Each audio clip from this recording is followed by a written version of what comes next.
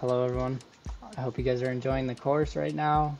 I'm Johnny Jackson from Dentistry, and I put together a little slide show today and a little presentation about how we can integrate and maximize the data that we capture from ModJaw and put it into Exocad, and how predictable this process is for our patients. So I've been doing a bunch of cases kind of with ModJaw. Start with same day kind of design. We do a wax up pre-design, and then we'll make a digital wax up model, and Doc will use that to help him prep, and then he'll prep it and then send me all the data of the prep teeth, and we will adapt it.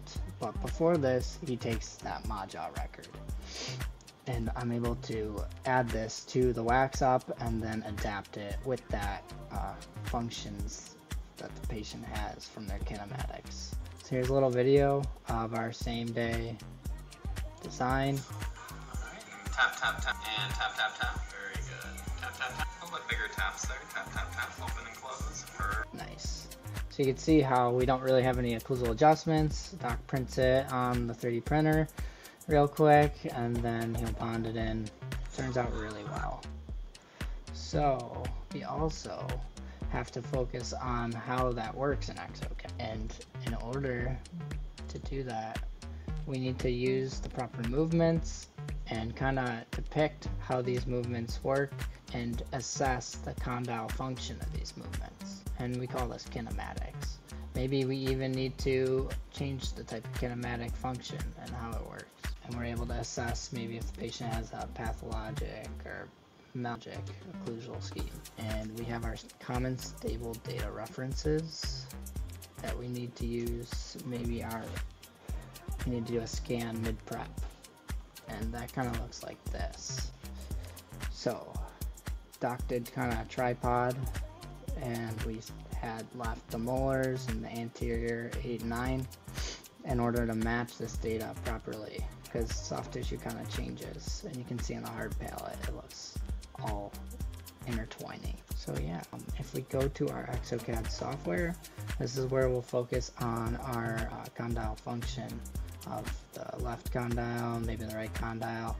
So if I select our lateral left, it'll show our cropped kinematics, and then we get to activate that motion. So I crop the motions inside the ModJaw software, because in the ModJaw software there are long durations of patient recording, and we need to assess that condyle function through this recording and then clip the motion, just so we have a little snippet of that functional movement, because we don't need them going crazy everywhere.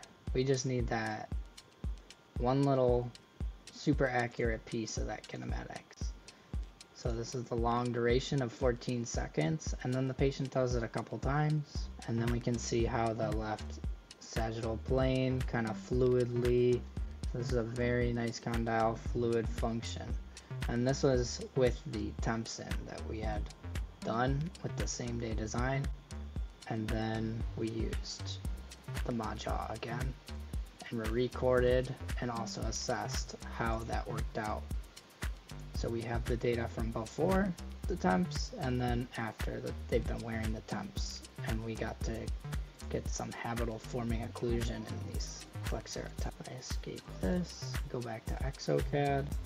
So I crop those movements, and I'll bring that in the tools button, and we'll open the jaw movement, and you'll open the XML. And I like selecting the lateral left, lateral right, speech, and then we want our centric relation, and it'll generate a virtual imprint, and that is kind of how the motions all fluidly move, and that would be our cutting tool against the antagonist of the teeth. We can run through these movements kind of just by switching this, and you can just see and assess, but I mainly use these virtual imprints when I'm designing the case to see what I have to cut and smooth and remove, and what areas I need to restrict. So up here we could do our dynamic interference of contact. We can also turn that off and on, and you can just make it occlusal contact showing the static. You can see we're not really, and then this is with a millimeter of distance of force. So this is a spacing, and then interference is it touching at first point of contact. So you have to kind of think about it as first point of contact and kind of assess the occlusal pattern of the color map wheel and how that works. So let me turn on my antagonist real quick and we can run through the movement. Very nice. Want it riding right along that lingual of the canine. And this case was an amazing no adjust case. And we've done a couple of them now, full mouth rehabs.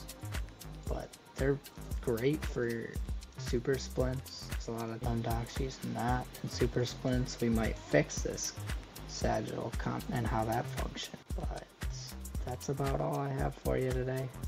Thanks for watching, and make sure to ask Tristan if you need anything. Alright everyone, see ya.